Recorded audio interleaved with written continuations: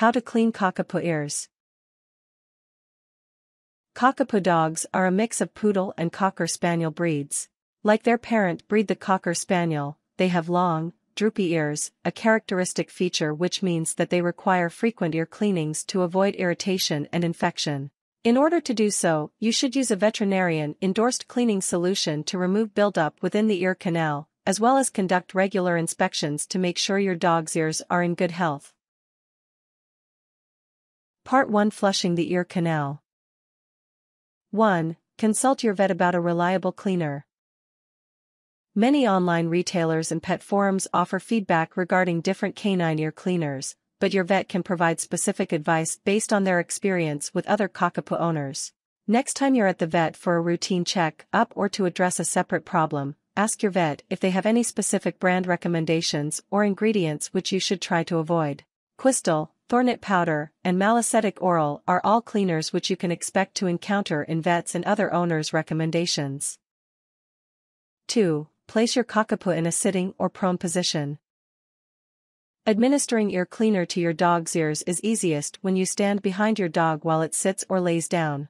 From this position, you can bend your Cockapoo's ear flap back in order to find the ear canal. Even better, have a family member or friend help to secure your Cockapoo and provide comfort. If your Cockapoo isn't accustomed to this procedure, it might fidget or whine. You can avoid this kind of behavior by starting grooming rituals when your dog is still a puppy. 3. Squeeze several drops of cleaner into the ear canal. You should aim to pour the cleaning solution directly into your dog's ear canal, but don't stick a bottle applicator or cotton ear bud into the ear. Rather, try to bend the ear flap so that the cleaner can travel down the surface of the inner ear and into the ear canal. If the tip of your dropper or applicator accidentally touches your dog's ear, be sure to disinfect before subsequent use in order to avoid contamination. 4. Softly massage the closed ear. Once you've administered the drops, close your Cockapoo's ear and rub the area for 20 to 30 seconds.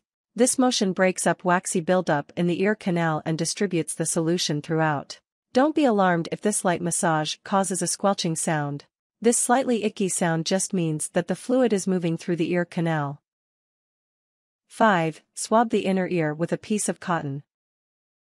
Some wax or discharge may be dislodged during the process of massaging your Cockapoo's ear. Make sure you remove this buildup along with any excess cleaning solution by wiping a moist or dry cotton swab under the ear flap and around the ear canal. 6. Stand back while your dog shakes its ears. Even if your Cockapoo is well used to grooming and ear cleaning, it will probably always shake its head after an ear cleaning. This action, a reaction to the odd sensation of liquid running through the ear canal, is largely harmless, so you should let your dog do so. Pay attention if your dog shows signs of more than mild discomfort.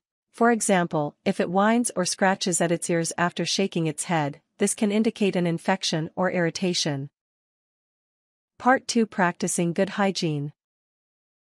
1. Inspect your Cockapoo's ears regularly.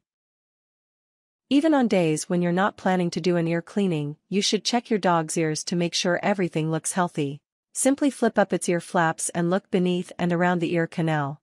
If your Cockapoo's ears are dry, pink, smooth, and odorless, everything is normal. Scaly skin, redness, moisture, or waxy or whitish discharge are signs of irritation and maybe even a developing infection.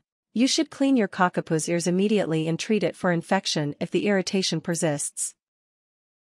2. Watch out for yeast infections. Cockapoos are prone to getting yeast infections in their ears due to the natural shape of their ear canals and the length of their ear flaps. These infections aren't necessarily dangerous, but they can cause mild to severe discomfort, as well as some nasty symptoms such as a strong, yeasty odor, brownish discharge, or flaky, scabbed skin. If you suspect a yeast infection, have your vet advise you how to treat it. If the condition becomes chronic, you should consider changing your Cockapoo's diet. Check the label of your dog food and treats and see if it contains brewer's yeast.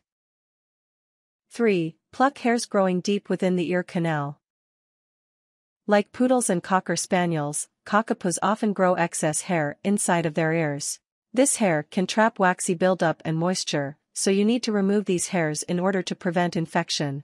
Use an ear powder such as pluck it or thornic canker powder to assist you in gripping and plucking the hairs with a tweezer or your thumb and forefinger.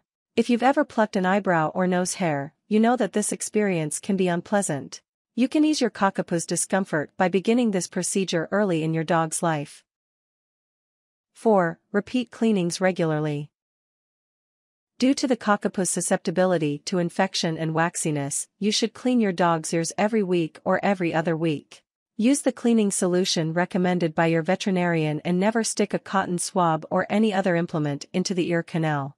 Just be sure not to overdo it, as cleaning too often can dry out your dog's ears.